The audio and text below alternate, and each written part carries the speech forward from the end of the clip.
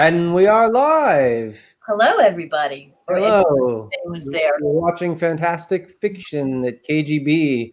Tonight's guests, Laurance Gidney and Livia Llewellyn. So it is about 5 minutes to 7 p.m. Eastern Time. We'll probably start the readings about 10 after 7 or so. But make yourself comfortable. Make yourself comfortable. Have a drink. There's plenty of seats. In there one. And no limit on seating. An infinite number of seats. I never thought I'd miss the lack of seating in KGB, but now that we're not allowed to go there, I desperately want to be in that room. I know. I miss like the grimy floors and the smell of beer.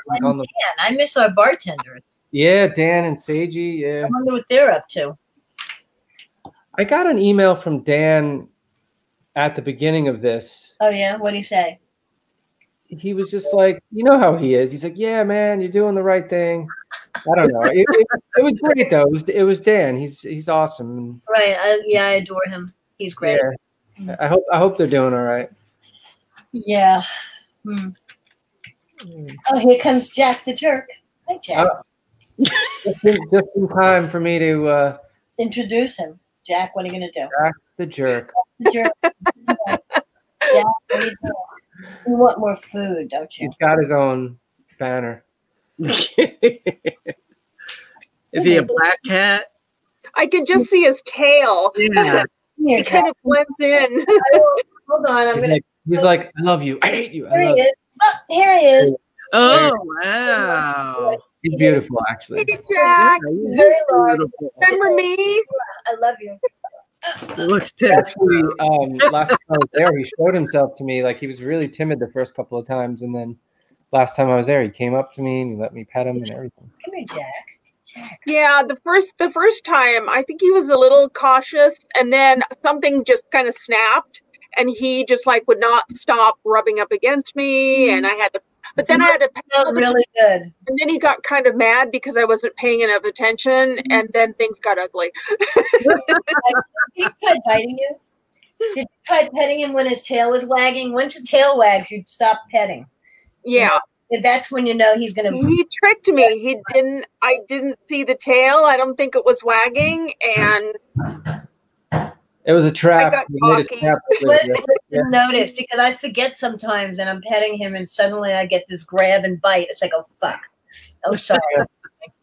Hi, Melinda. Here's Jack. Yeah. You can't see his head. It's in the but you can see his tail. Come here, Jack. Jack, you want to sit on my lap for a minute? Come here.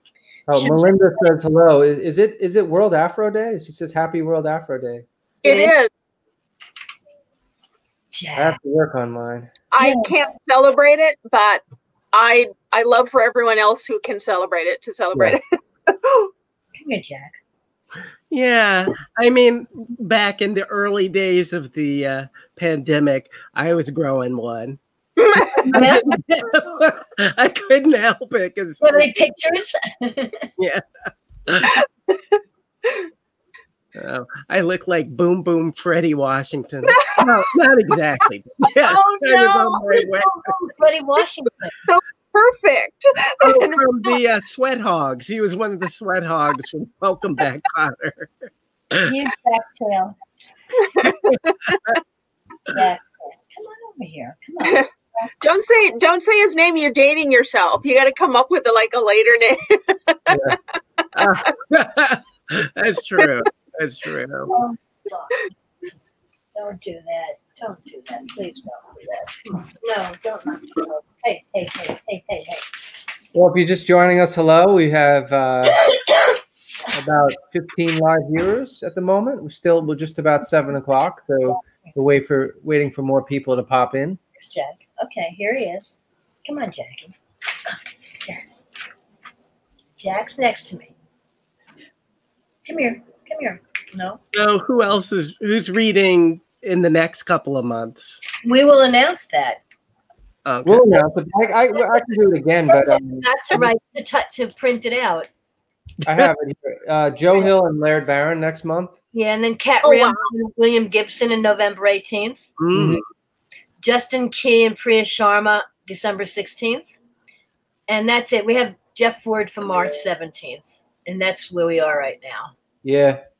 We're we haven't first put anything past January because we weren't sure what was going on with but we want to get people who don't usually read With the world. away. People around the world now. You know, it's really cool to do that. Hi, Lizanne and Amy.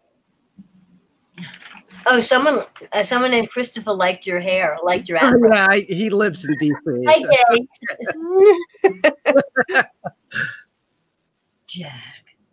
Jack, my handsome boy, my monster. I cannot get Sophie to eat. I mean, I've been getting her cheap food. I've been getting her all kinds of different food, and she just wants the hard food. I mean, I gave her all the stuff with gravy. She eats the gravy, and she won't eat the lumps in it. I don't know what to do with her. You know, it's like what she hates pate. She will never eat the pate. So I can't. you know. I know she's very choosy. Hi, Steve. Steve Berman's here. She's a very choosy eater. Well, Jack owned everything. Well, we both had books from Steve. Oh, yeah. You know, do you guys know of hacker Kevin Mitnick? He's a famous hacker in like the 80s and 90s. And when I was at Wiley, he published a book with us. I don't remember the name, but yeah, no, I know who he is. So well, I just read it was like I guess it was a biography kind of him, and there's photographs of him, and then I was like, you know, he really looks like Steve Berman. Really is a similarity there. So I mean, when Mitnick was younger, I mean, I think he's in his early 60s now, but yeah, no, the young pictures of him, I'm like, that looks like Steve Berman. Livia, were you shocked that Steve was here? He said you act shocked that I would attend. I know Steve was like Googling, I'm just shocked that everyone is still out there and still alive because I feel so isolated all the time now. So is the outside world real? Is it all just another virtual simulation? I'm right back. I'm going to get a cough drop. Yeah, when I've gotten to the point where I actually went to a restaurant and it was outdoor seating, and I felt really weird. Yeah, we did it twice. Like the whole pandemic, I think we ate out twice, and it was both refreshing and kind of nerve-wracking. Yeah. It was our anniversary, so we're like, we have to go out. It's worth risking our lives for. But I'm afraid that I've become a recluse. Like at the end of it, I'm never going out or something. I know. I was kind of a recluse before, and now this is just like enforcing all of those reclusive habits. And I'm worried that if the world goes back to normal, that I'm just gonna like never leave my apartment again anyway. I've been eating at restaurants outside a lot, and I love it. It's wonderful. I mean, it really is lovely. And yes, I feel a little paranoid and worry a little bit, but you know, not that much. Oh,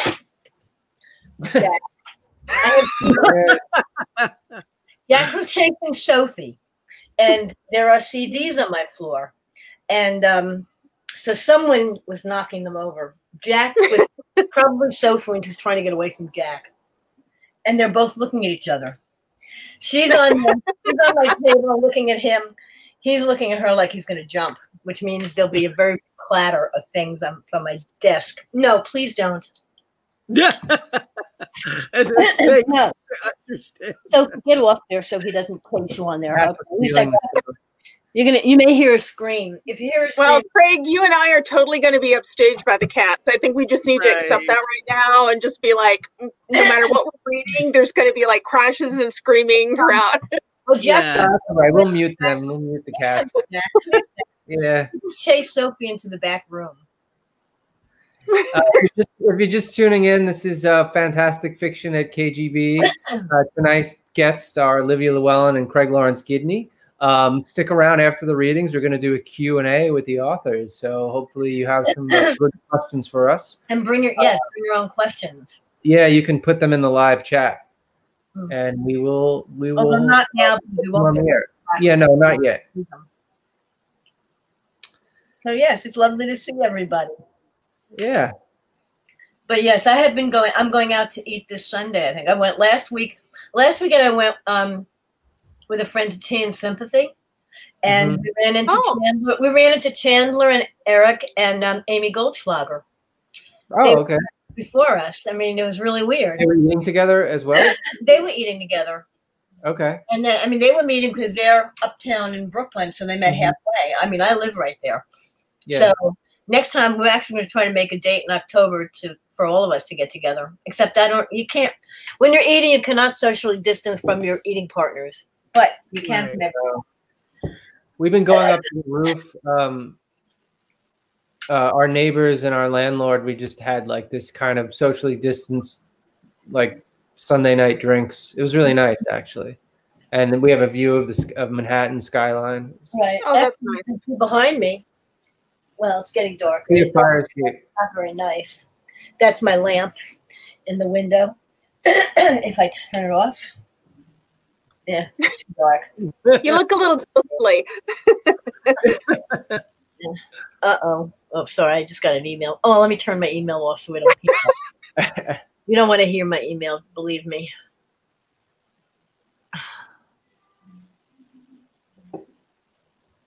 Okay, I turned off my email. Let me turn off my calendar so I hopefully won't hear that beeping either. There should be no extra sounds coming off from my computer anyway. We shall see. All right. Good. So yeah, I guess we'll get started. It's about 8 after. Yeah, 8 after. Sure, we can start. Yeah. So you're watching Fantastic Fiction at KGB. Fantastic Fiction is a monthly reading series held on the third Wednesday of every month. It's been going strong since early aughts, possibly even late 90s. We're not quite sure. The series itself was started by Terry Bisson and Alice K. Turner. They started the reading series, we think in the late 90s, attempting to bring together mainstream writers of speculative fiction, mainstream writers with writers of speculative fiction, in order to show, in Alice Turner's words, that at a certain level, they were plowing exactly the same field. In the spring of 2000, Ellen Datlow took over for Alice Turner, and in August 2002, Gavin J. Grant, publisher of Small Lear Press, stepped in for Terry Bisson when he moved to California, and author Matthew Kressel, that's me, stepped in for Gavin in 2008. We have a mailing list. Let me see if I can bring it up here. fantasticfiction.org, kgbfantasticfiction.org. There we go. Yeah. And we send out just a couple emails each month just to remind you of the readings. Obviously we're not at the KGB Bar. So the KGB Bar is this Soviet-themed bar in the East Village of Manhattan that served as a kind of speakeasy for Ukrainian socialists in the McCarthy period. They have a club upstairs and a theater downstairs, and it's had several incarnations. But since the pandemic, we've been doing it online. This is actually our 7th month doing it, which is kind of cool because I feel like we just started. Yeah. So yeah, like when everything started to hit the fan in March, Ellen and I were like, we really can't do this in person. It's just not safe. So, and then everything closed down. We had no choice. Right. So I said, why don't we do it online? And it's actually been really successful. We've gotten a lot of views, a lot of good feedback. Like we do a reading on YouTube, and we get a fair amount of views, but then it's on YouTube, right? So then I look back a week, 2 weeks, a couple months later, and it's like it's hundreds of views, thousands.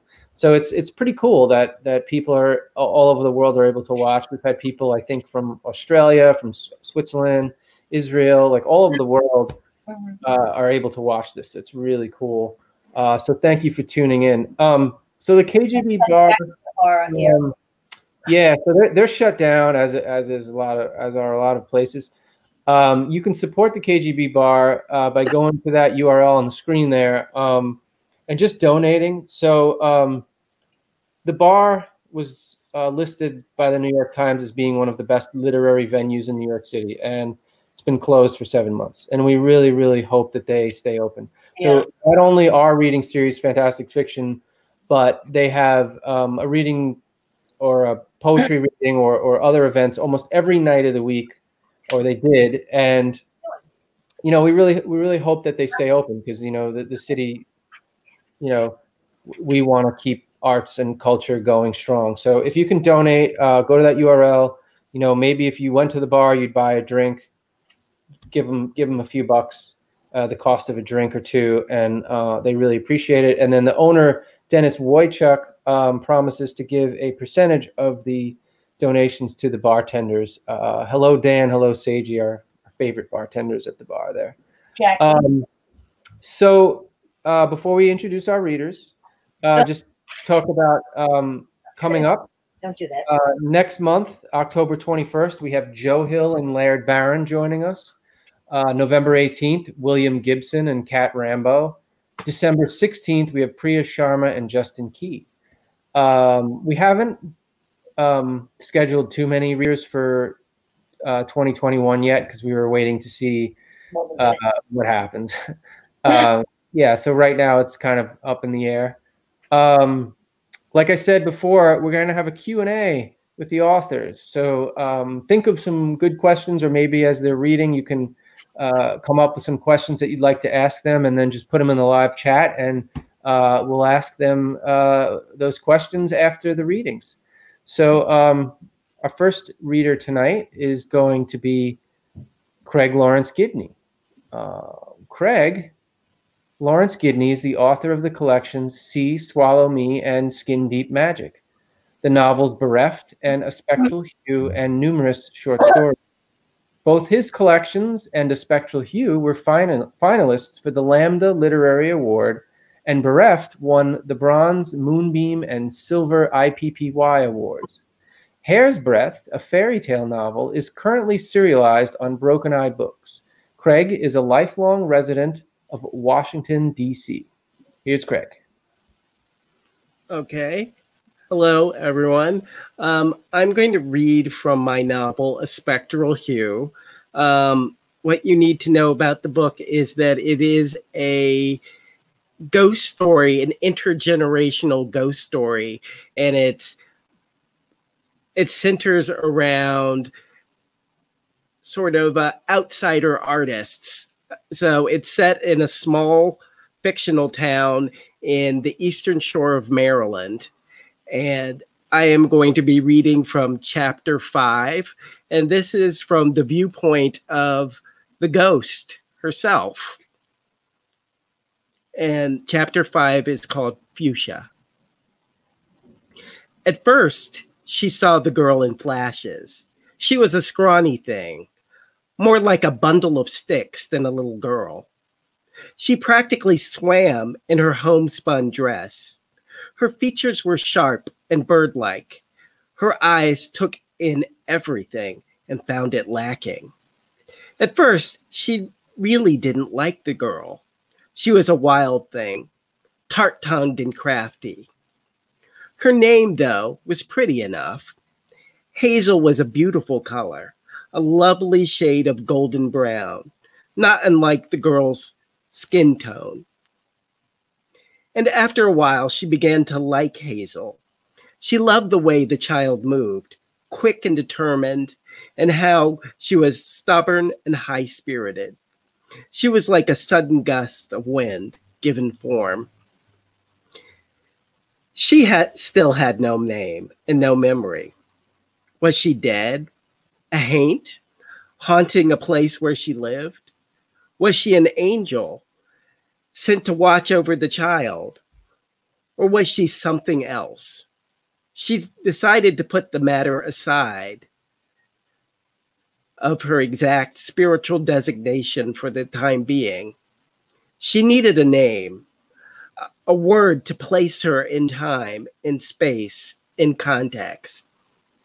The gown that she wore, that lurid purple-pink, mist-like fabric that draped her formless form, must be a clue.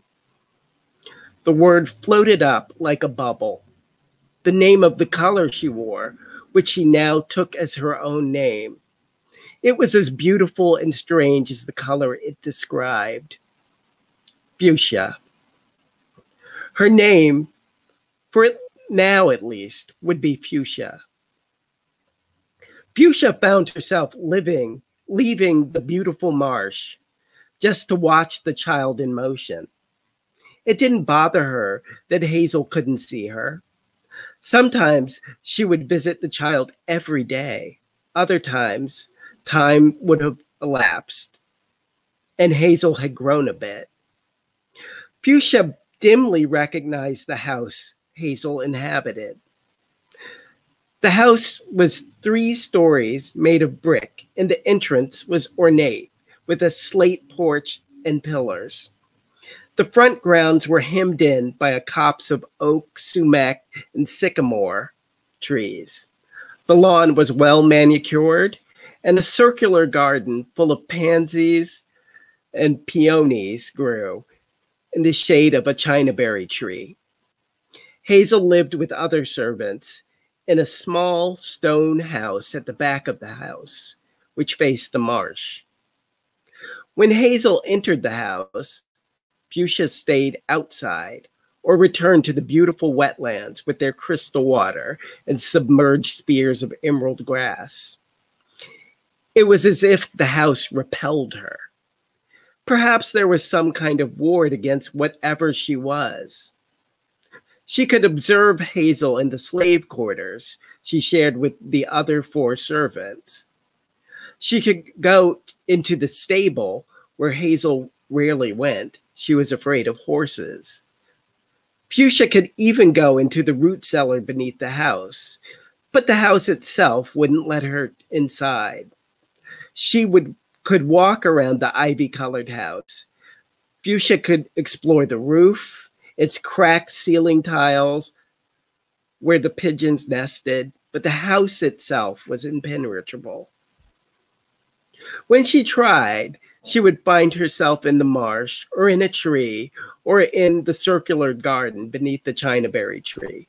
Furthermore, time had passed, sometimes an hour, sometimes a week, before she could return. Maybe she wasn't an angel after all. Maybe she was something to be feared. She came to recognize the faces of the other people who stepped into the house. The bony-faced lady of the house, the gray-haired patriarch with wild eyebrows. There were 2 boys, young men really, the tall, studious, red-haired one, the squat, lurching, rough-and-tumble, brown-haired one. Both of them were sprinkled with freckles.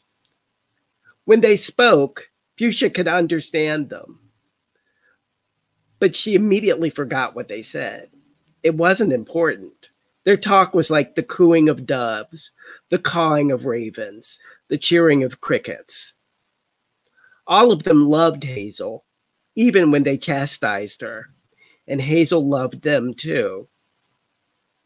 But she seemed to love the land, the shimmering expanse of water and islets, just a tad more. One night, Fuchsia visited Hazel. The girl, now 14, was ill. An illness, one that made breathing difficult, had touched the house and the entire eastern shore. The boisterous boy had had it for a while. She remembered him sitting on the porch, wrapped in a blanket, watching the slaves work. One day, Fuchsia saw Hazel tremble, then fall like a leaf when she was doing the laundry outside. She waited patiently by the girl's feverish body, listening to the rasp of her breath. If only she could touch the child or summon help. But Fuchsia was nothing. She was invisible, a will-o'-the-wisp dreamed up by the land, if even that. So she waited beside her only friend, who did not know that she existed. She sang to her, even though she did not have a voice. She stroked Hazel's sweat-sheened forehead with the drapery of her sleeve. The girl's eyes opened a little in a squint. They quivered, leaking water. Hazel said softly, "I like that dress. It sure is a pretty color." Then her eyes closed again. Judith found Hazel shortly thereafter. She called for Jethro and Caleb to help carry the girl to her bed. Hazel was in a delirium, muttering nonsense about angels in bright purple robes. She was the color of the marsh boughs, she told Judith, who lay on her straw bed. "Hush, child. You was just seeing things," Judith said. "I remember when the missus got the fever and she was talking to her dead mother." "But I saw her," Hazel insisted. "And she was colored too, real dark-skinned." "Jethro, get the brandy and have the missus get Dr. Walters. Hazel's in a bad way." Fuchsia watched this exchange silently. She saw me, she thought. She burned with excitement. Furthermore, she was in the house. Maybe there was a way to communicate with her. She had been alone for too long. Herons and ospreys were beautiful, but she couldn't speak to them. Then Judith's words, "Hazel is in a bad way," took on a sinister meaning. Maybe the girl, barely a teenager, was close to death. Fuchsia's aching loneliness wouldn't be cured by Hazel's sudden death. She may not have been an angel, but she didn't wish any harm to come to the girl. She watched and waited as Judith wiped down Hazel's face with cool rags. When Caleb came with the brandy, which he gave to the girl to help her sleep, Fuchsia had no sense of time. Minutes or hours might have passed. She never got tired and had no need of sleep. She could have gone back to the wetlands and the beauty that she loved. Instead, she stood vigil over the girl. Hazel tossed and turned. Her breathing was rapid. Finally, Dr. Walters arrived. He was a sickly-looking thing himself, bald as a turtle and covered in liver spots. His eyes were pale blue and rimmed in red. He took one look at Hazel and declared her a consumptive. He didn't even bother to open his medical bag. "Is there anything you can do to lessen her pain?" Caleb asked. He spoke proper English when he had to. "She needs to go to a sanatorium," the doctor replied, "but they don't have sanatoriums for niggers. I can give her medication for her pain, but she needs a diet of bone broth, plenty of liquids, and sleep." When the doctor left, Judith conferred with Caleb. "I don't think she's long for this world." "Why do you say that?" "She said she saw an angel, a colored angel." Caleb said, "You remember how the missus saw her dead mother when she was sick? I imagine that this is the same thing. That colored angel was probably her mother as she remembered her." Fuchsia heard this. Maybe I am the girl's mother. It was a plausible reason for her connection to the girl, but somehow it seemed wrong. She was also joined to the unspoiled land where she lived, the sanctuary where the purple-pink marsh flowers grew. She loved that place the same way she loved Hazel. There was something of the marsh in that girl. Fuchsia couldn't quite piece it together. This, however, was a mystery to ponder. It was a puzzle, not important. She could figure out the mystery later, when the girl was out of harm's way. Fuchsia stayed by the girl's bedside for a long time. She was there when the girl was given medicine and broth by the well-meaning but distant Judith. She watched as Jethro and Caleb prayed over her. Even the missus visited the girl with a nosegay of lavender pressed to her face. She was also vigilant over the child when no one was around. She tried touching the sleeping girl, but her hand vanished like smoke upon contact. Smoke. Smoke was like breath, vaporous and curling. It was more like an instinct than an actual idea. Fuchsia bent down and gently kissed Hazel's lips. They were as soft as petals. And I think I'll end there.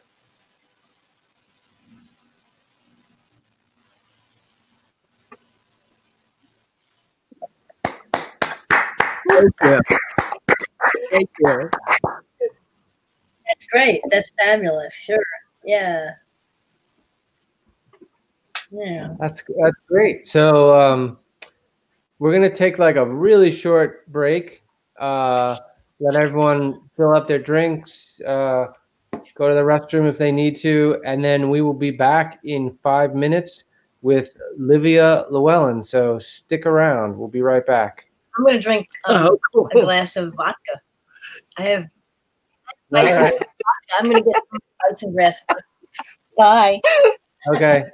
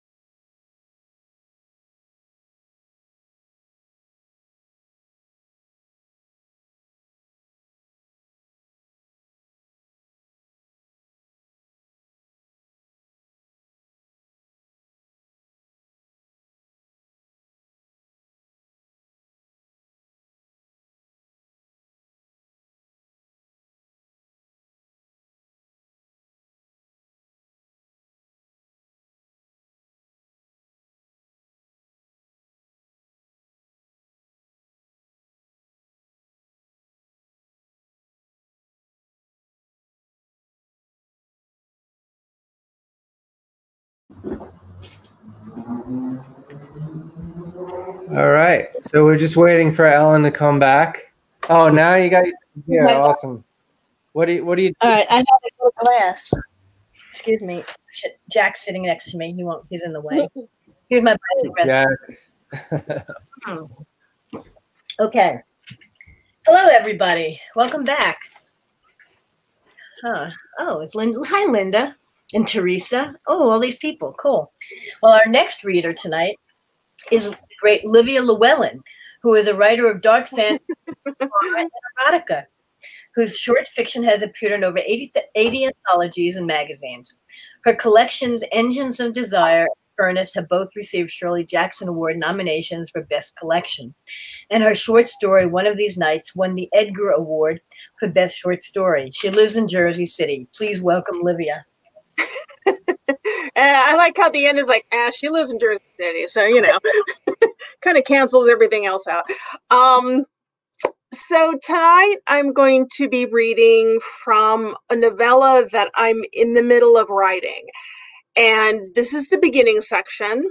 And I know that some of you may be here for the disgusting descriptions of body horror and completely inappropriate sexual positions and situations. And I'm sad to say that none of that is going to happen in this first section. All of that does happen in the novella, but it will happen at the end, and you will have to buy the novella because it's for charity. It's for Nightscape Press for their charitable chapbook collection, and the novella is called Glorious. And when it's ready, for sale, part of the proceeds will go to First Books. So yeah, I'm not gonna read the naughty bits. You have to pay for those. So I'm not gonna say anything more about that. I'm just going to start reading. Glorious. In the beginning, before our glorious summer aegon began, there was gray-green spring and our parents, 8 ordinary residents of a placid, untroubled corner of this flat, endless existence we call suburbia. Unknown to each other, barely known to themselves or to us, they decided to enroll us in a summer school class held at a local high school, local in the sense that it was only 20 or so blocks walking distance at the most from our individual apartments and houses. Each of us, seemingly apart and independent at the time, yet already casting out the sticky invisible webbings that would bind us into a singular entity, picked the same class, beginning art for quiet and reflective young girls of suburbia. Watercolors and oils, pencil sketches, sculpture, found art, and the fostering and appreciation of skills we would in all likelihood never again after this summer in this life have any use for. Yet, the thought of capturing something we could not tangibly see or hold in our hands and imprisoning it on canvas or in plaster, ours to admire and to own, spoke deeply to each of us.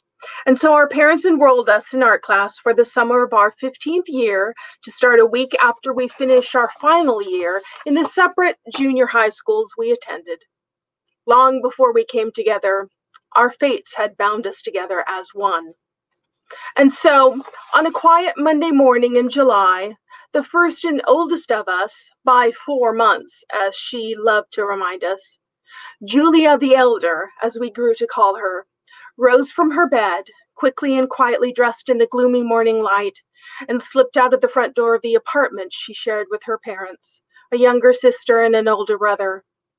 Julia lived the furthest from the high school in a block of brownish, fake Tudor apartments behind a small, seedy business intersection comprised of an insurance company, a discount furniture store, 2 bars, a diner with an attached grocery market, and 4 other aging storefronts that gave no indication as to what services they offered behind their blank, dusty windows.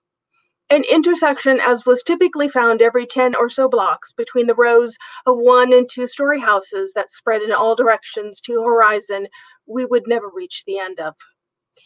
Julia stopped briefly at her intersection diner for a cup of milky sweet coffee and a stale muffin or Danish left over from the day before and destined for the trash, deeply discounted, of course.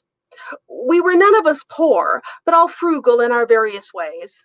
More to the point, hot coffee and sticky dry pastries were the rituals of the adults we wanted to become. It was our opening a door and dipping our toes into the darker and more mysterious world beyond, a world whose vocabulary and geography we were hesitant and anxious to learn. As the June days turned into weeks and we came to know each other and think and speak and move as one under the flickering fluorescent lights and peeling walls of the art room, that single cup of coffee would grow to 4, and the single pastry to a paper bag of various leftovers crowned with a layer of thin napkins and flimsy forks, which we would all partake of from after our contributions to this new journey. Man, I really screwed the pooch there. Which we would all partake from after our contributions to this new journey. Cigarettes from Melissa, rum from Vivica, Pornography from Alicia made their way from secret cupboards and cabinets in our parents' houses into Julia's paint-stained school bag.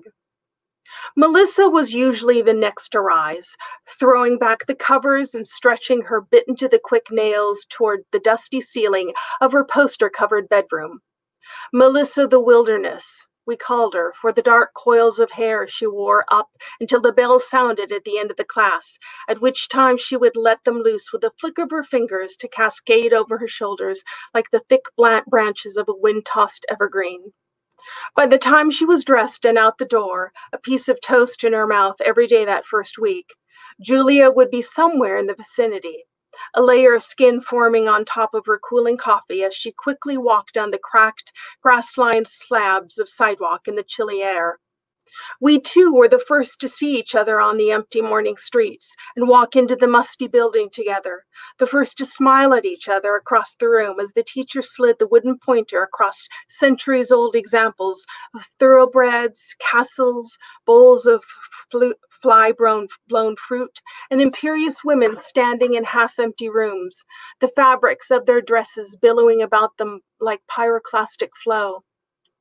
By the end of the first week of summer school, Julia the elder was already carrying a second cup of coffee and slowing her steps as she approached the little one-story rambler that Melissa mounded from every morning.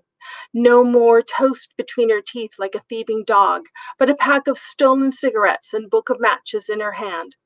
At school, we sat together, Julia with her oils and Melissa with her graphite pencils, diligently working on Seen from Outside My Bedroom Window assignment, as we spoke in hushed tones about high school, freedom, life, all the things we wanted in a future we could not yet reach.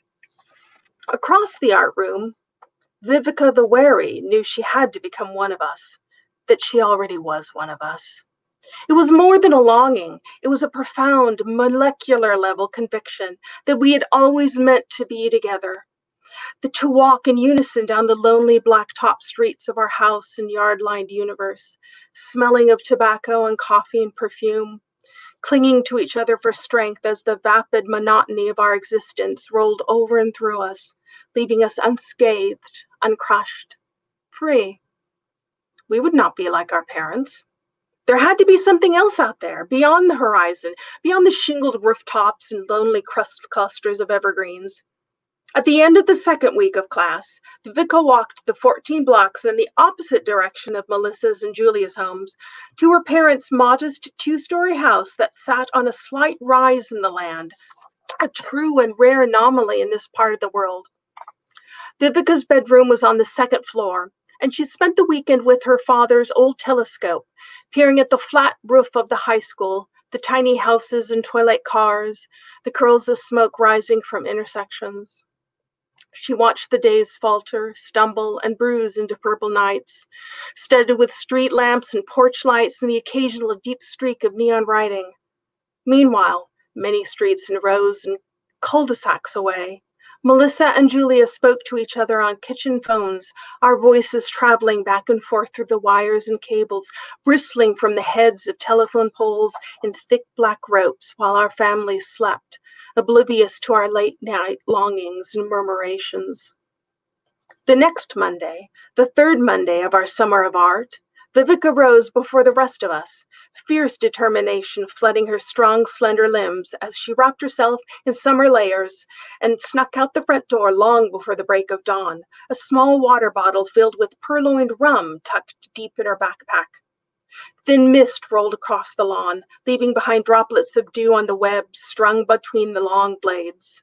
Not even the dogs of night were awake to bark at the scent of her body and breath slipping down the empty roads, her shadow dancing as she passed under swaying traffic lights. By the time the sky had begun to cast off its mantle, Vivica had reached the high school and situated herself by the front door. When Melissa and Julia arrived an hour later, she held up the bottle, and we all smiled at each other as if we had known each other for centuries. And so, the three of us sat together, and the 2 cups of coffee became 3, laced with rum and flecked with crumbs of food destined for the vast midden fields of the northern continent, small feasts we alone had the foresight to save from ignoble extinction. Pale watercolors flecked our hands and wrists as we diligently recreated tables of vegetables and flowers in the center of the room. And we added flies to the corners of our canvases for verisimilitude, to show that we were the masters of all we captured with our brushes and paint. June had burned away into July, and the last of the spring chill went with it. Summer bled out all across our cedar-gabled land in the form of cruising lowriders, distant stereo drones, unruly lawns, and the buzz everywhere, the relentless buzz of lawnmowers under hard blue skies. Everyone grew lethargic and restless. Our parents drank themselves into surly exhaustion, and the hot air smelled like dank classroom sweat and oily paint, no matter where we were. And just as June became July, so did the third week of class become the fourth, and we plunged our hands into soft sculpting clay, caressing and pinching and forcing the supple material into lopsided torsos and eyeless faces open-mouthed and gasping for release from our clumsy touch. It was then that Alicia spun into our orbit, without introduction or preamble, as if she had been in step with us since our beginning. Alicia, who had been watching us for the past 3 weeks as closely as we'd been watching her. Alicia, who always turned every assignment into an opportunity to sneak breasts and penises into her landscapes and still lives and architectural studies to our endless delight. Alicia, the revelator. Alicia, who had only lived 2 blocks away from the high school her entire life, and who had snuck into the classroom during the night and sculpted not one, but multitudes of objects so disgusting and anatomically explicit that our teacher shrieked and ordered the entire class out of the room the second Alicia whipped the drop cloths away from her lovingly created profanities. We ran down the halls and burst from the double doors into bright sun, laughing and shrieking, blinking in stunned joy. For the first time this summer, we were free to do as we pleased for the entire day. The rest of the class scattered in all directions before our teacher changed her mind, all of them chattering excitedly as they returned to their small houses, their small apartments, their small rooms. That could be us. Well, it wouldn't be. Not today. Alicia held up her hands and rubbed her fingertips together. Small grains of dried plaster sloughed off her skin and floated onto her skirt, her shoes, the concrete steps. Just like that, all was quiet again. Our classmates had melted into the landscape, and just the 4 of us remained, together and alone, as we secretly knew would always be. Julia touched Alicia's arm and murmured, "Took your time joining us." And Alicia said, "I know," and we smiled as we agreed. We were one now. We were complete. We couldn't stay here, though, and risk being dragged back inside. But we couldn't go home now. We had to do something while we had the chance, we confirmed with each other. Melissa walked down the steps to the edge of the sidewalk and turned in a slow circle. We followed suit. All we could see was the high brick walls of the school, and as we turned the corner, the blacktop recess area with its torture garden of basketball hoops and metal pole forest of exercise equipment, and all the small houses across the street and beyond, rows and rows of silent single-story cottages and ramblers with neat lawns and curtained windows, and 1 or 2 fastidiously pruned bushes at the edge of each narrow driveway and white-doored garage. We could be anywhere in the world. It was like this everywhere in the world. Except for the occasional intersection in school, this was all there was of the world. There had to be more than this, we decided. There had to be someplace new we could go, someplace interesting to kill time and be left alone until the afternoon, when we would have no choice but to go home. Julia suggested a diner, always a diner with her. She loved being enclosed in small, dark public spaces, her coffee and smokes and books spread out on the table before her. We made little murmurs of dissent in response. It wasn't the right time of day. It wasn't the right vibe. She agreed, and we drifted down the sidewalk that hugged one long wing of the school. The large windows were dark, but we caught glimpses of bookcases, posters, chalkboards, stacks of desks and chairs. Hard to believe we would be there in those classrooms in just a few months, not as childish interlopers scribbling pretty colors on paper, but as high school students learning. What would we learn? What did anyone learn in these places that we didn't already know? Was it the knowledge we needed to escape suburbia, or was it knowledge that would trap us here forever? We discussed this in earnest until we reached the end of the block. From this corner, we saw through the chain-link fence surrounding the outdoor gym into a smaller tree-lined courtyard at the back of the school, with vending machines and stacks of gardening equipment and mysterious boxy machines pushed up against one wall. Several large janitor carts were lined up along the other side of the courtyard. Between them, a set of doors opened into a darkened space. Alicia. She smiled and motioned to us as she picked up the pace, and we followed, our steps quickening into a light jog as we realized she had been leading us to this spot, to this way back into the school. One by one, we pushed our way through a long tear in the chain links that Alicia parted, then bent back after we birthed our way in. We followed her in silence past the tables and carts and machines into the black of the building, only slowing as we blinked the blinding after explosions of light away in the darkened space. Through the room, into a corridor crammed with supplies. Down a hallway and through a room the size of a closet to stairs, leading down into a basement with clanking pipes lining the ceilings, over to a small metal door that opened after Alicia slid a key taken from her leather satchel into the brass knob. Up the narrow flight of stairs and out onto a white rooftop that dazzled and blinded us. One by one, we left the darkness, Alicia first and holding Melissa's hand, who held Julia's, who held Vivica's, and we snaked out into the light and heat, letting the fireworks in our eyes fade into grease as we made our winding way to the edge of the roof. There we leaned against the waist-high wall and looked out at all the little places where we lived. None of us had ever been this high in the world before, even Vivica in her second-story bedroom. Suburbia spread out before us entirely new, shockingly wide and intricate and infinite, a carpet whose threads encircled the entire earth.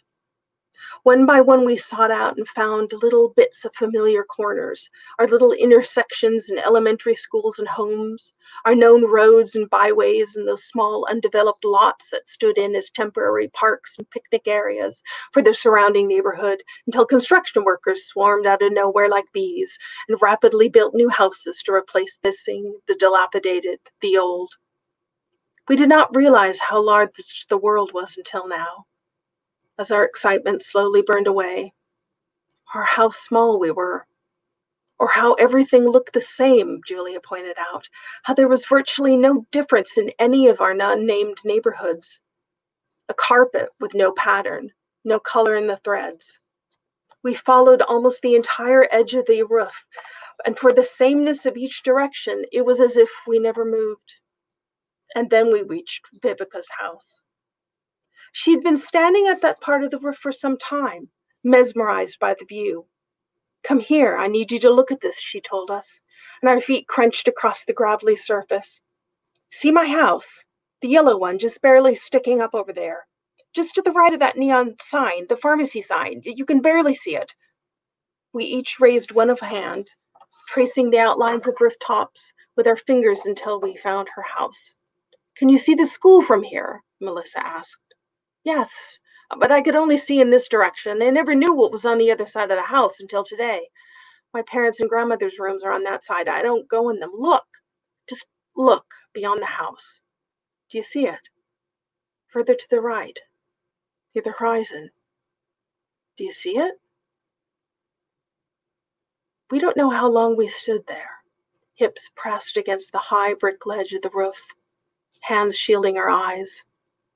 We stood until the sun shifted position in the sky and it became clear what lay blocks and blocks beyond Vivica's house, what sprawled like the skeleton of a massive beast in a swaying mass of uncut trees. Forest, true forest, real forest, and the delicate brown scaffolding of what looked to be a building that when finished would be larger than any we had ever imagined could exist in the world. And in the center, in the clearing, in the center, something pale and motionless, small and yet smooth enough to catch the light and cast it off like a beacon. Something stood there. We stood, staring, until the sun started casting shadows across the land, and little lights began to twinkle in the fading afternoon. Lights that surrounded the forest but did not bleed into it. Only the distant howl of a car horn released us from our spell, We made our way in the dying day, back down through the school and outside, each of us heading home, each of us asking the same question to ourselves. What was that? And did it see us? But each of us secretly answering it in a completely different way. That's it.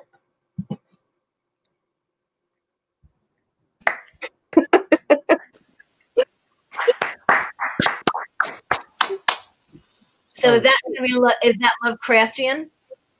Are they tentacles? It is 100% not Lovecraftian. It is not Lovecraftian at all. Mm-hmm. I don't believe you. That's what a tentacled monster would say. It's not. This is not going to be a Lovecraft novella.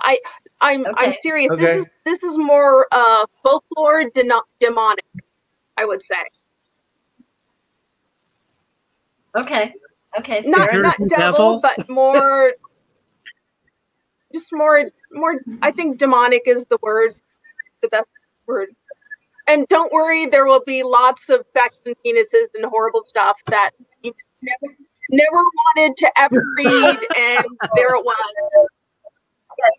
So for those who are worried, or like, that sounds really literary, don't worry. I will mess you up at the end.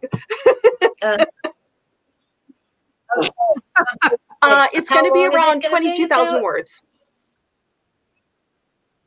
I don't think it'll come out this year. I should have it finished by the end of the month, and then it's for Nightscape Press, and they have a lot of big projects going on. So I imagine it will come out probably sometime the first half of next year.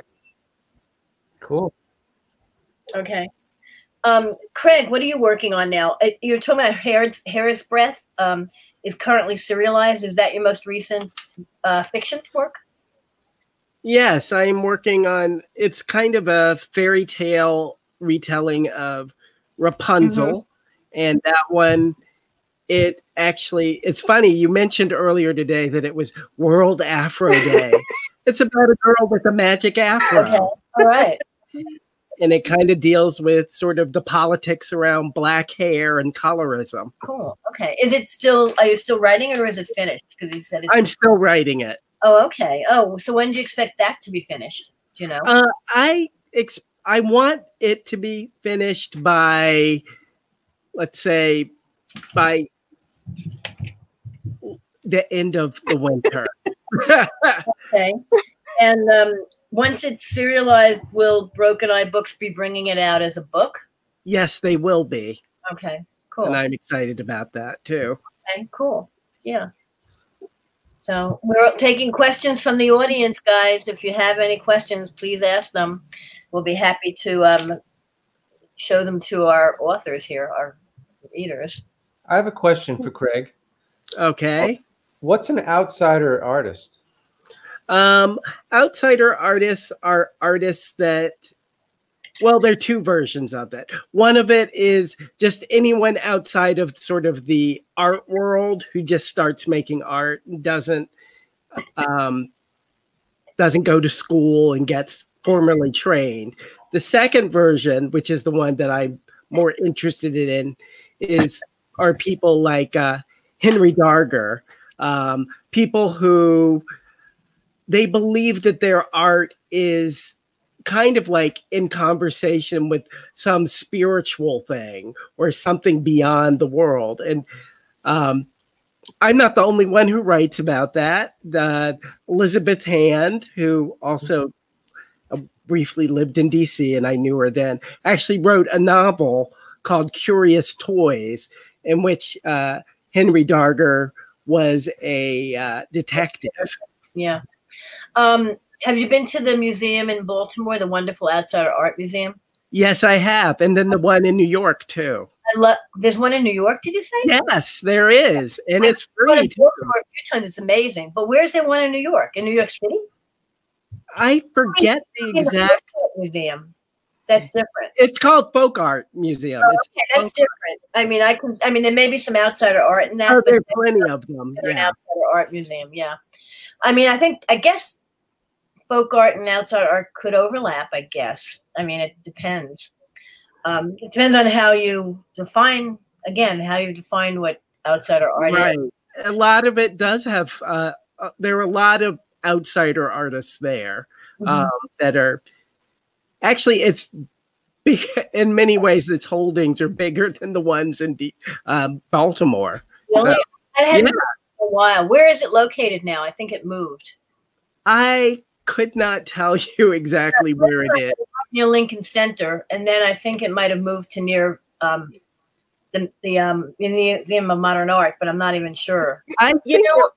It was there, and then something happened with the rent. I mean, it's always like either the rent or someone took it over. I don't know what happened, but that building disappeared, and I don't know if it was taken over by the Museum of Modern Art or not, but I don't know where they moved to or if they are even open in any capacity somewhere else. It was a big, huge, like, not a scandal, but it was like there was a big furor over their closing down a couple years ago.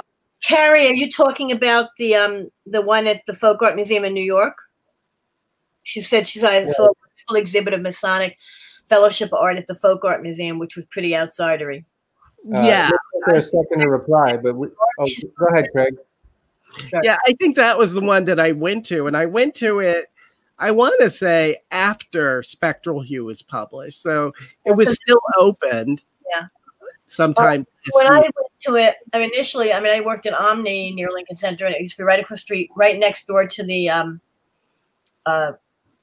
Latter Saints thingamajig, which may still be there. It used to be right next door to that, and then after that is when it moved to off Fifth Avenue. So I don't know where it is now. I'll have to look it up, see if it's still around.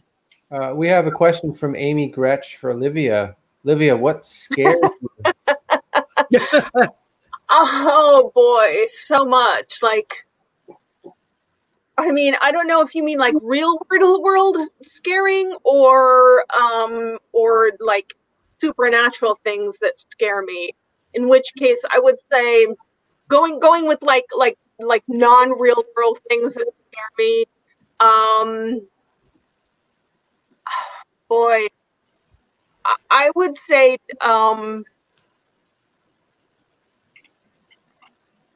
does anything scare me?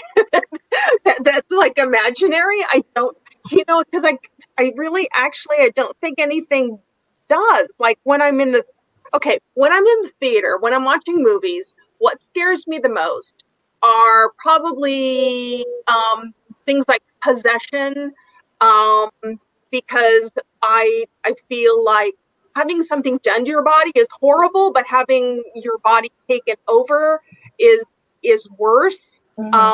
Like serial killers are bad, but a demonic possession means that you have to believe in something that is like so vast and so big and so beyond your comprehension that it's not something you can control.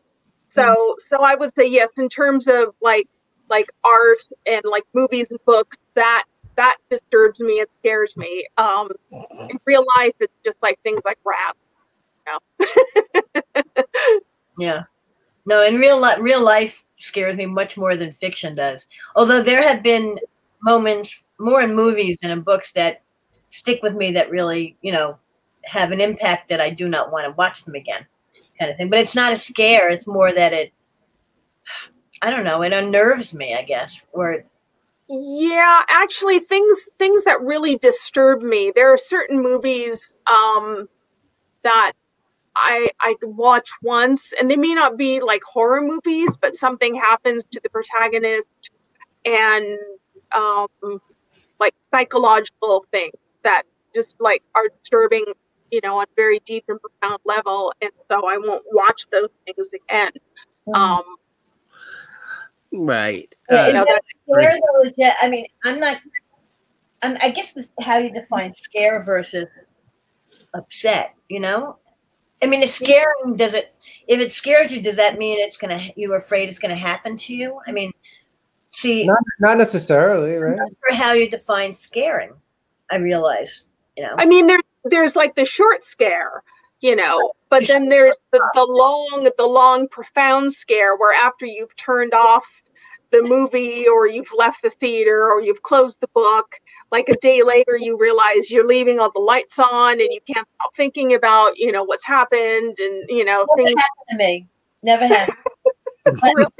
Except actually the Blair Witch Project. I was visiting a friend and afterwards I was staying on a second floor in a house. And at that, for 5 seconds, I was a little freaked out. But it's like, nah. and one time I was reading Salem's Lot in a big apartment in the Upper West Side, and the lights, it was getting dark. You know, as I'm reading, it's getting to be dusk and everything. And there must have been someone else in the apartment, but I didn't know. But I was like afraid of going back by myself. How do you not know there's someone else in the apartment? I mean, it had to be because I was visiting, so there must have been someone else in the apartment. You know, it wasn't my apartment. We have a question from Steve Berman for both of you. Let's start with Craig. A college professor is using your books in a class. What is the subject of the class? Cool.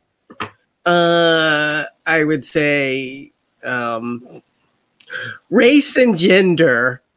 Something about race and gender in contemporary fiction. Something like that. This is really funny because actually my brother, who is a college professor, emailed me the slides for his latest, the thing that he's teaching. And he said that he included me in it. And it was about how children use fantasy to cope with things. Oh, interesting.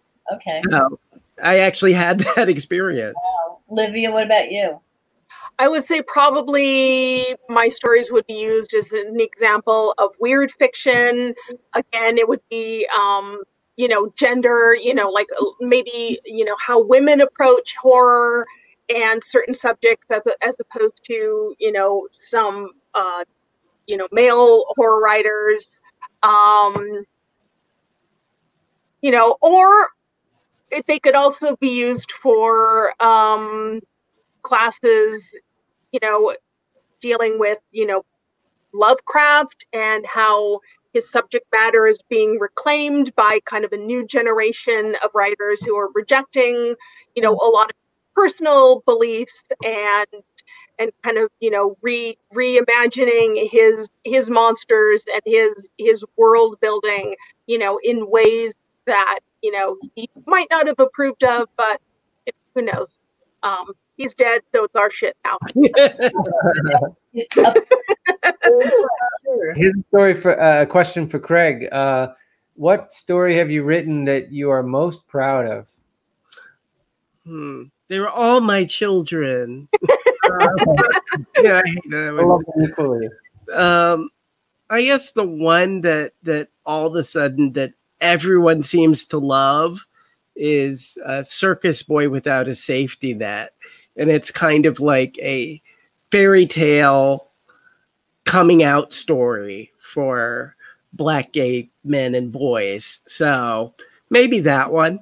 I'll say that. Circus Boy Without a Safety Net. Livia, what about you?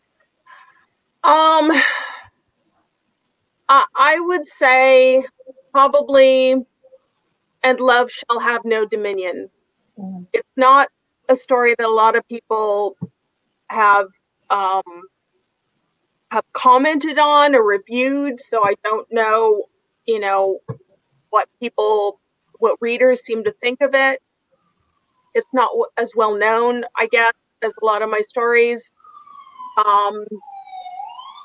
I just really love it. It's about a demon who possesses a woman, but then he becomes possessed by love, and it changes him, and it changes their entire relationship and his relationship to the universe.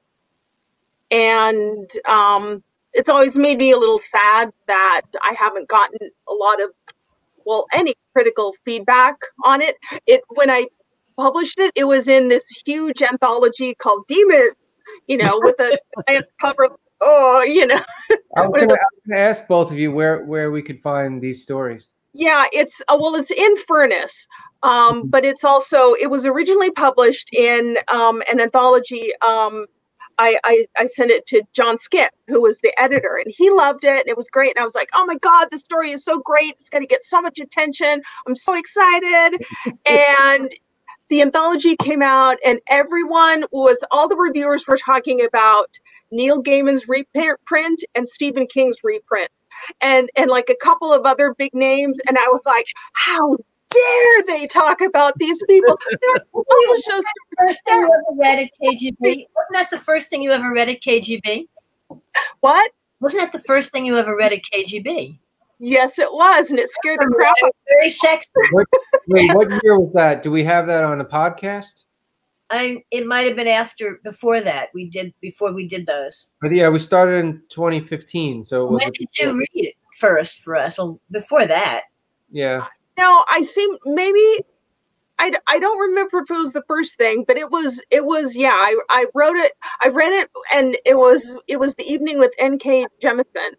I'll have to check, but I think we might have it on the podcast. That was so anyway, I learned a very valuable and important lesson about publishing in anthologies. But in the meantime, it's a great story. I love it. It's one of my favorites. It has a special place in my heart. So, you know. And what about your story, Craig? Where can we? It was an earlier question. If we can find it, hang on. Well, while we look for it, Craig, tell us where we can find the story. Okay. Both in my book, See Swallow Me. Okay. And it was also podcasted by Glittership. So you can actually listen to someone read it. Awesome. Matt, you see from Dave Ring, general question. What's the big story idea you're still grappling with, trying to figure out if you're ready to write it? Ah, okay. That was way back there. There we go. 758. Yeah, that's it. Craig. Well, I'm trying to write it now. And it's a story that has to deal with sort of rejiggering the bad parts of fundamentalism into something not so harmful. And I'm still trying to figure out how to do it. But I think that's my next big project, is to somehow save religion. That's a large portion you've taken.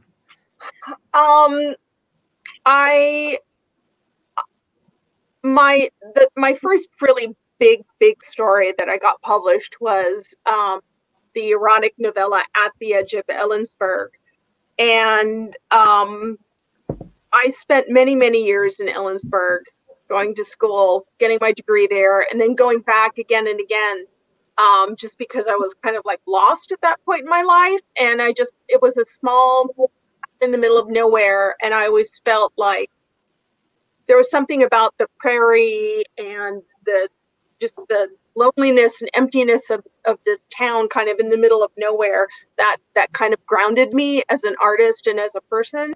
And I had some very, very significant, probably some of them, no, I'd say the most significant relationship of my life, both friendship and sexual romantic relationship.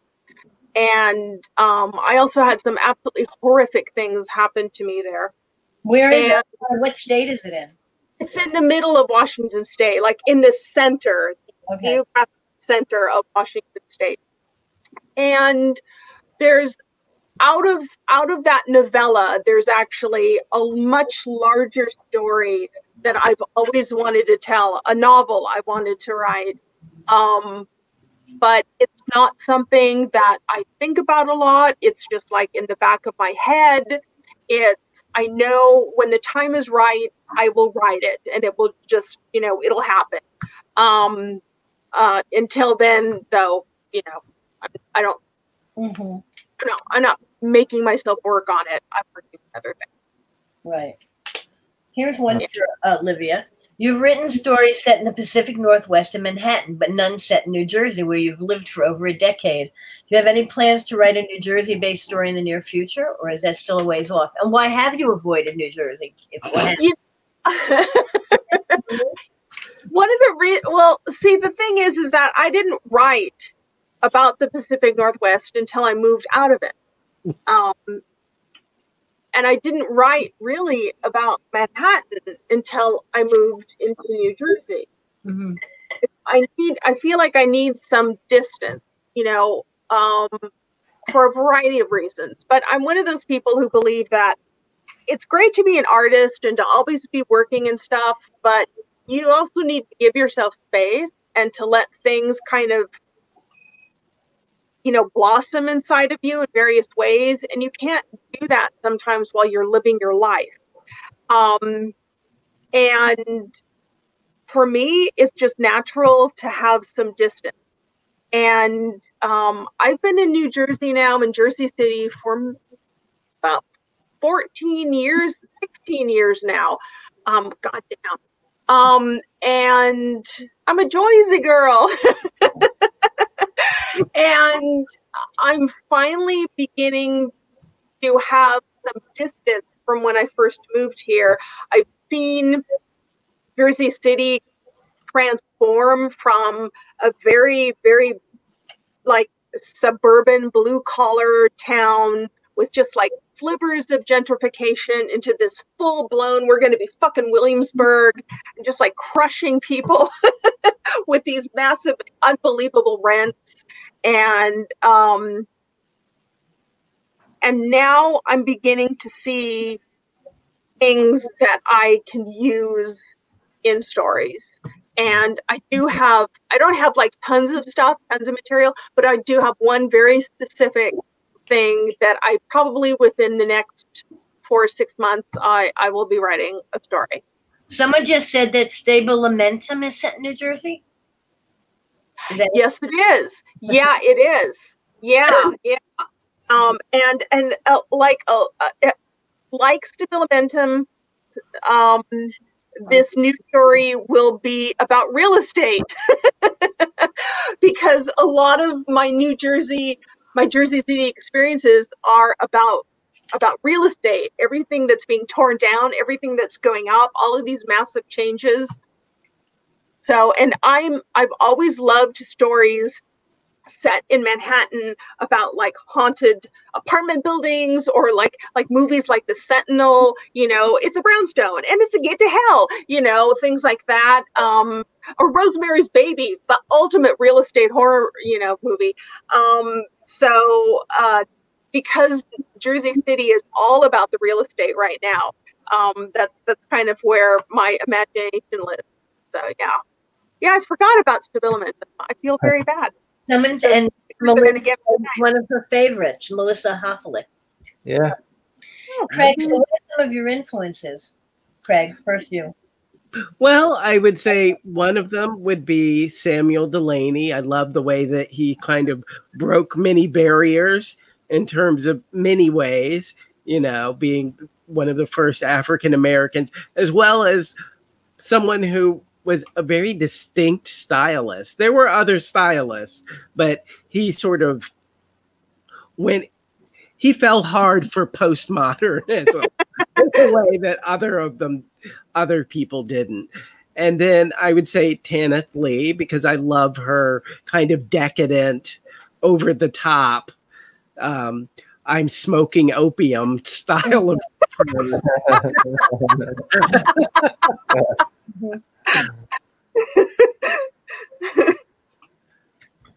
Livia, what are some of your influences? Literary. Wow. Well, you know, I put a whole list of influences on the front of my Patreon page. And you don't remember any of them. No, I'm thinking. I'm trying to think of. I'm trying to separate the writers. I have been, because I was spent so many years in theater. I'm very highly influenced by dramatic writers, screenwriters, poets, Christopher Fry, Robert Graves, the Greek tragedies, depending on the translations. And then, of course, you know, when you come to New York, a lot of times kind of go into a beat phase, and you know, Kerouac and Ginsberg, and then I discovered Walt Whitman, and then Rimbaud and Verlaine, and the French, you know, decadence. You know, all of those really informed me as I, you know, when I first moved to Manhattan. And then as I started actually moving from, you know, theater into writing, I mean, I'd been reading, I read everyone, and, you know, my tastes are very Catholic when it comes to fiction and nonfiction. But when I started specifically writing horror and realizing I'm a horror writer, I would say my biggest influences are Caitlin Kiernan and Laird Barron. Laird and Caitlin are probably my biggest two influences in terms of horror, contemporary horror. And Jeff Vandermeer. His early fiction set in Ambergris, you know, Drayden in Love, that just kind of like blew my mind. That you could write shit like that. I was like, oh my God, you could do that. You can write about mushroom people, you know. This gives me a whole area that I can start working in. So yeah, those are my influences. I have many. Craig, so you're editing a new flash fiction zine called Baffling. That's right? And can you tell us about it? Yeah, it is weird fiction, and by weird we mean anything that is sort of exists interstitially between science fiction, fantasy, horror, new fabulism, flash fiction with a queer point of view.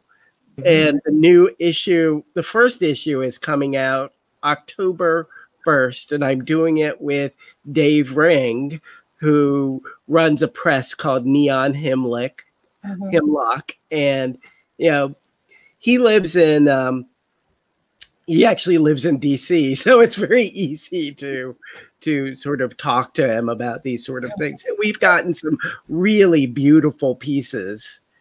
Is there a word limit? What do you consider flash fiction? Well, you know, 1,200 is sort of cut off.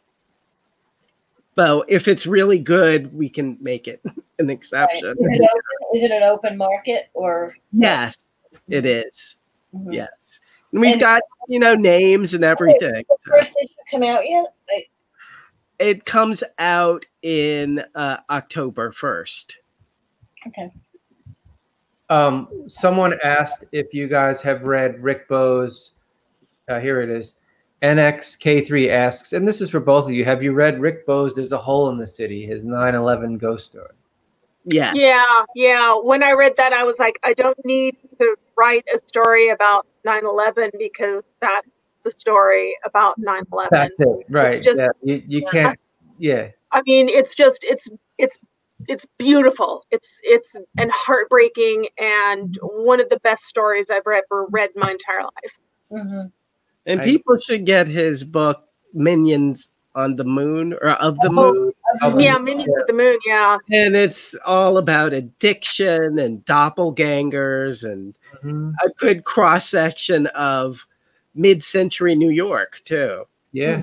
Yeah. He writes about New York City in a way that's just kind of it's fantasy as genre, but it's also because New York, Manhattan is such a magical kind of weird city, and he's really able to capture that in his language and in his fiction in a way that few Manhattan-based writers can do.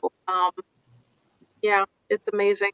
So I have a question for both of you, and we were talking a little bit about this, I think, before we went live.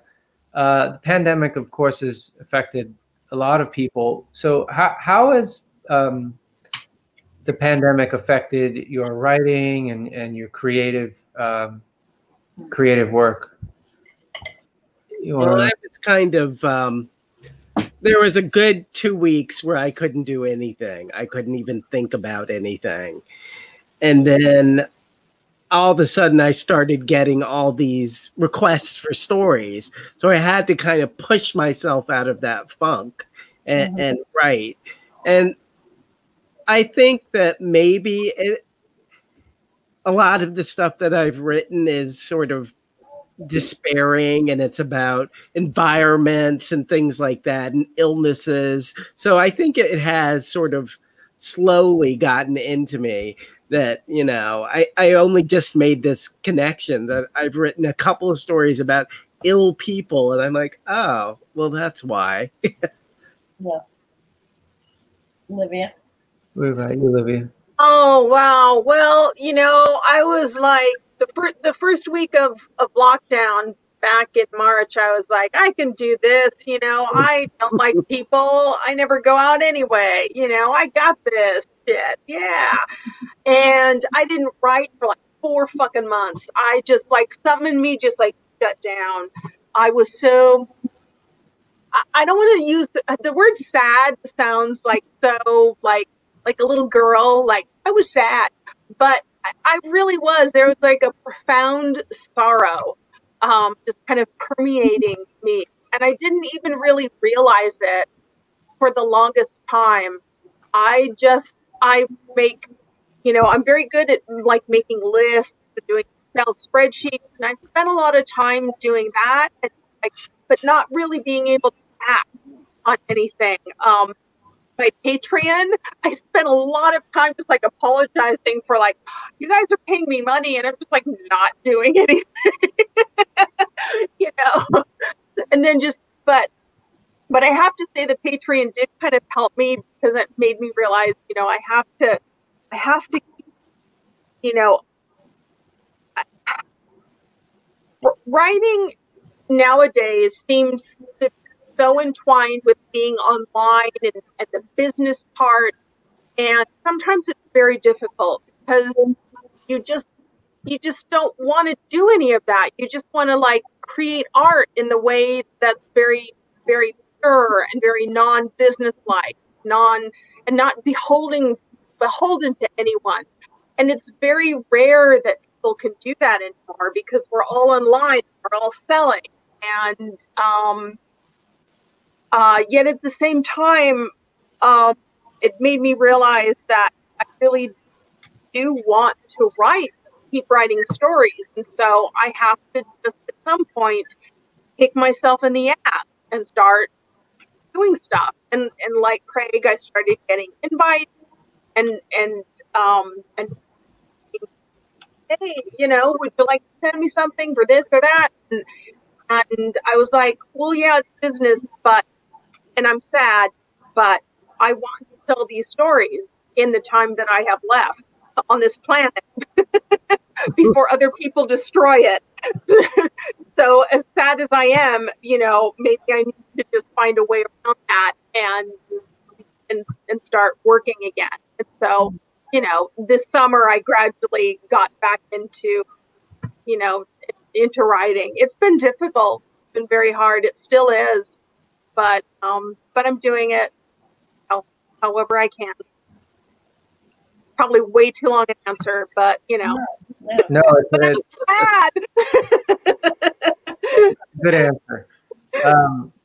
So Christopher Herman asks, and this is a pretty broad question, I think, for both of you. Where do you want to see your genres go in the future? Craig, what do you think? Do you have an answer to that, or?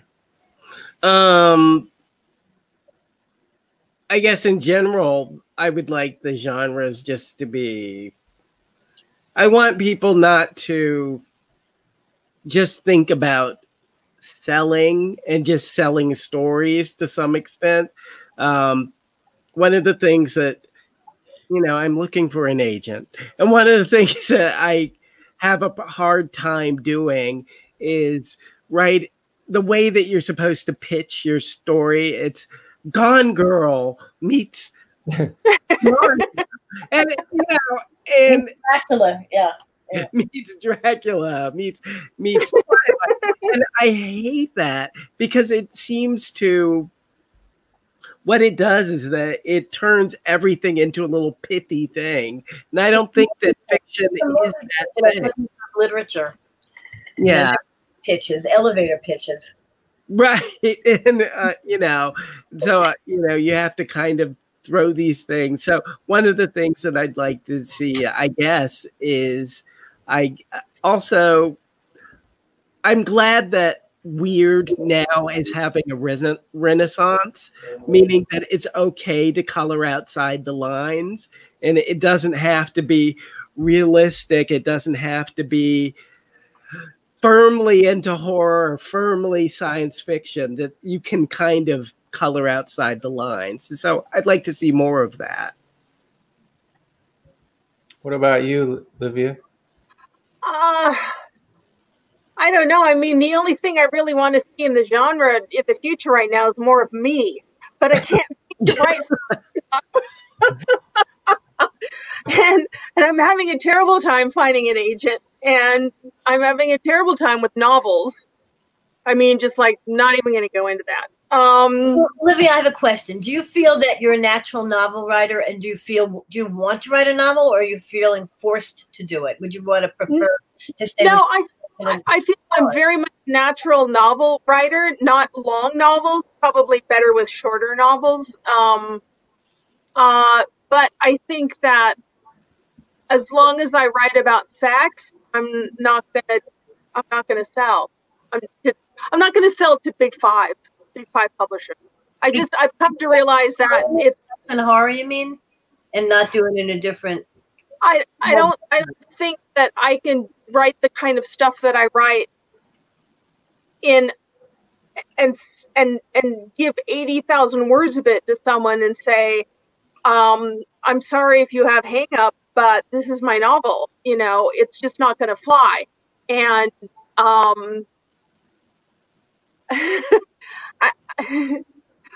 it's fine. It's fine. It's taken a long time because I've worked in publishing. And so when you work in publishing, you kind of hope as a writer that you'll succeed in the area that you work in. And, you know, it's taken me a while to realize that's not going to happen for me. But that's fine. That's fine. There are many, many other publishers, very small independent presses who do great work. And I can't write the way I need to get larger contracts. I wish for the genre it would be nice to see a greater variety of representation in more popular in the bigger books. I think we're still, you know, there's a huge amount of horror that's being published, but I still feel like, and this is not the writer's fault. I think this is marketing and sales and finance departments, you know, putting all of their eggs into the basket of people who have the same color skin as me, and or, you know, just not. I would just like to see the publishers themselves, the various departments that come together to get that book out there, educating themselves a little bit more as to who is writing horror and how good that horror is. Because I think that's part of my problem, and I know that's the problem with other people, with people of color, and is those departments, not editorial necessarily, but marketing, finance, sales, just not understanding that, you know, what's being written today that's popular and that's good. You don't think that's happening? So, I mean, it seems to be happening a bit. I do think it's happening a bit. I mean, I see certain writers being promoted now very well. I mean, you know, Nora Jemisin, Nettie, and Stephen Graham Jones's novel, Rebecca Roanhorse. I mean, it does seem that it's opening up somewhat. Or you're talking about, yeah, I mean, it's slow, but it's happening. I mean, it's happening, but I would like to see, more of it happening. I would just like to see just a kind of a wider net being cast. Also, going on with what Livia is saying, it is happening, but there was that hashtag publishing while black, and you discovered that people like the white writers are getting $1 million contracts, and some of them are. Some of them are not. I mean, some of them are really shitty also. Right. And the minority are being lowballed. I won't mention names, but I know people who are white who are getting paid really crappily too and writing. Right. The mid-list, you get fucked over. Once you're described as mid-list, you're sunk as far as getting decent advances. Yeah, but you know, you see things like that. Like I was dropped who is it? Jessamine Ward or something won like several, and she was like, "Oh, I can only get this," and then some dude got $1 million, and he was unproven. That things like that. Well, that's really aggravating. Yeah. Well, oh, sorry. Go on. No, I was just going to say that that there are imprints like Orbit and I mean Tor itself and Harper Voyager and each saga. They're kind of outside of what I'm talking about. I'm talking about. You mean the main publishers? I mean, you mean the main publishers? Yeah. I think that they're the people that I wish, because one of the things is that a lot of these genre imprints often share marketing and publicity and finance and sales personnel as they do with literary, and the people in those departments, they understand literary and nonfiction, but they may not understand genre, and so they're sometimes looking at things and saying, you can't buy this because I don't know who to sell this to because I don't understand this genre.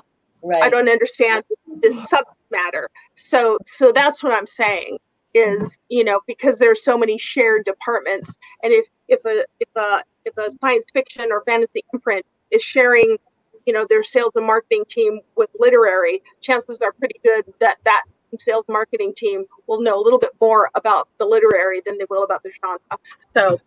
So that's what I'm trying to say. I feel like you should write a blog post or a Facebook post. Well, I don't.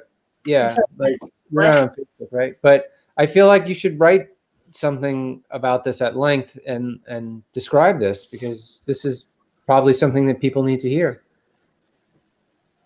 If you want, no pressure or anything. I mean, you're putting a target on her.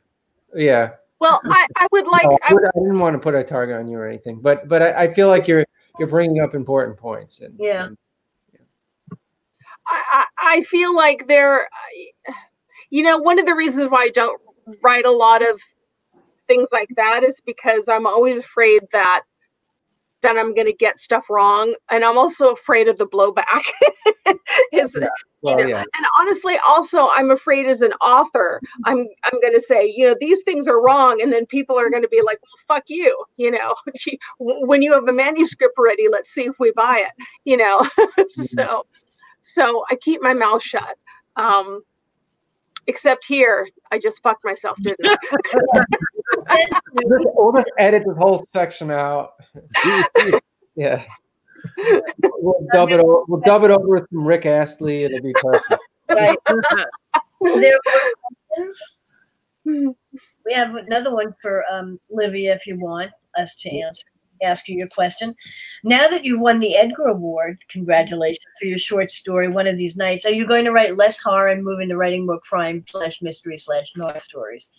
Of course not, right? Oh, okay. Actually, I think I would like to, but it's not going to be my focus. If something comes up, if a story idea comes up, I don't see myself writing novels.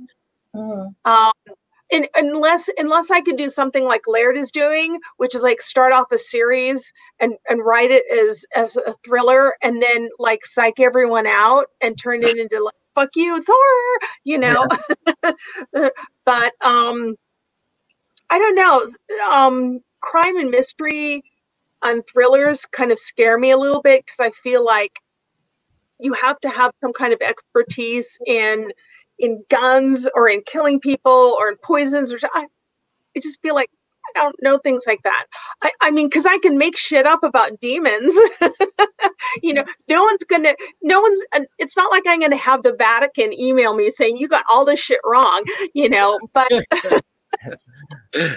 hope they don't email me. But maybe some of those chaotic demons are just like, you got me wrong. Yeah, girl, you did me so wrong. This is not like at all. When I possess you, you're going to totally know that you got it fucked up in your history. Yeah. Then you can write off that whole episode as research. Yeah. Yeah. So you know, I think probably yes to stories, but for the foreseeable future, no to longer works. Mm-hmm. Yeah. Any other questions coming in? Do you guys have any questions for each other? Well, for us. Or for us?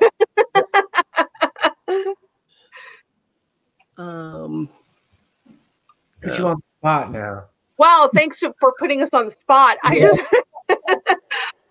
don't have any questions. Yeah. Well, I do. So, Matt, what are you working on? Oh, I'm writing a story, actually. It's a science fiction story. It's for Ellen. She asked me to write. So, yeah, I've been working on it for a few days or a few weeks. 2 weeks. Yeah, I just started last week. So we're like in March number 7 now. Yes, so yes. it's like March 127. Yeah. And then, Ellen, what do you have coming up? I've got well, if Best Horror number 12 was supposed to be out 1st September something, and then it was moved to October 6th, and now it's moved to October 20th. Printing problems, you know, printing press. Yeah. They're busy printing what's his name? Michael Cohen's book. Yeah. I can't print my book. So anyway, that's hopefully coming out in a few weeks. I finished a Body Shocks reprint anthology for Tachyon that'll come out next year. I finally got help with my intro. I mean, usually I have someone usually helps me with my intros, and he kind of doesn't have time. So I had to find someone else, because usually what I do for my intros, I take my proposal and like twist it into an intro. But I didn't have a proposal. I just kind of said, hey, can I do this? You know, and that means I had to start from scratch and also kind of define what I think body horror is. It's like, oh God. But anyway, it's done. I got it out. It's coming out next year.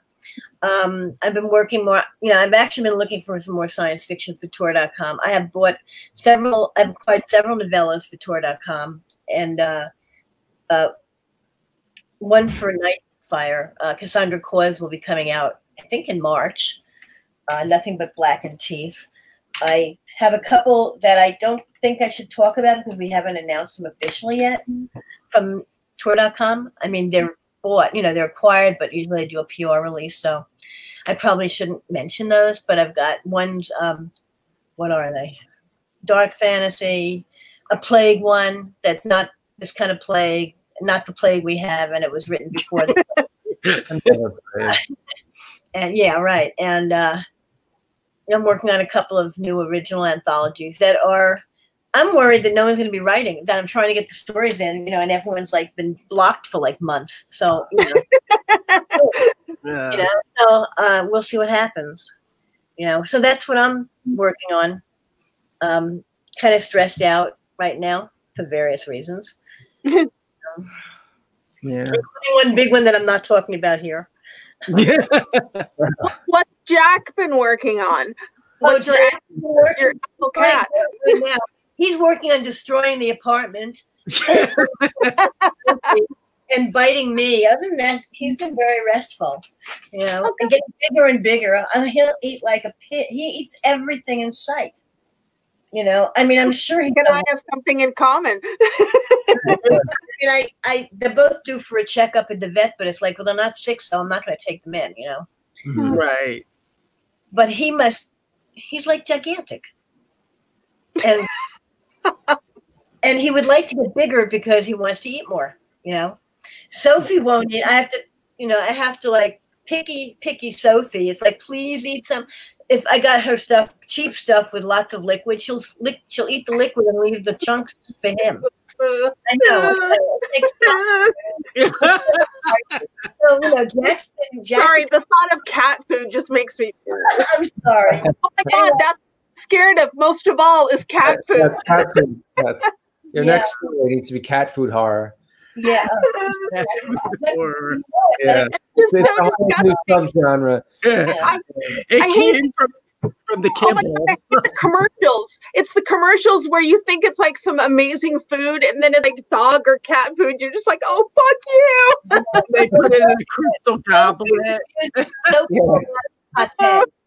Sophie will not cat food pate, no matter what flavor it is. She will not go near it. It's like poison. And it's like, what's wrong with it? It's like, what is your problem? You know. But anyway, we're all working here together, me and the cats. Yeah.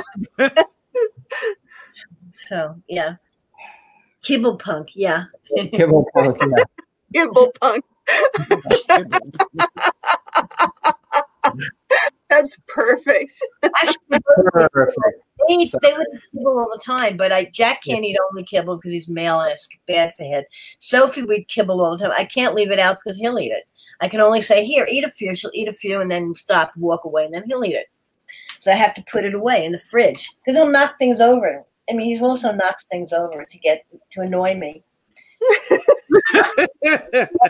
He has not knocked over anything breakable. He knocks over things that don't break so far. And he actually is, considering his size, he's extremely nimble. I mean, he jumps on top of my refrigerator, which has tons of stuff on it. But then, of course, he doesn't know how to get down because there's tons of stuff on it. But jumping up, he's fine. He just jumped up. Matt, you know the CD case I have next to my computer with all that stuff on top of it? He actually climbed on there last night for the first time. And I knew he wouldn't be able to get off. He didn't knock anything over. But I knew that it was no way he could get off without knocking. You have a lot of things on that CD. Yes, show. I do. Little things that will go between my computer and my cocktail table and my little seat. There's this much space with wires. Anyway, so I grabbed him. I had to pick him up and deposit him on the floor. And of course, I knocked something over picking him up. But he would have knocked everything over getting off. He's just impossible. He knows the problem. It's Jack the Jerk. Yeah. Jack the Jerk. Yeah. He's mulling over life right now. He's lying next to me in the car. He's enjoying the attention. Horror story about a serial killer who turns people into cat food and then the cats won't eat it. Yeah, all right. I think I like that. I like Jack and the plants new book. Yeah, Jack was behind me. He doesn't want to eat the plants. He wants to rub himself against them. Of course. You know? And then of course, so he knocks the planter over, and then he was lying on the planter. I was like, what? Yeah, luckily he's with the new cats you have to be careful you don't get plants that they'll eat because a lot of them are poison. Yeah. But yes, so that's my life. Okay.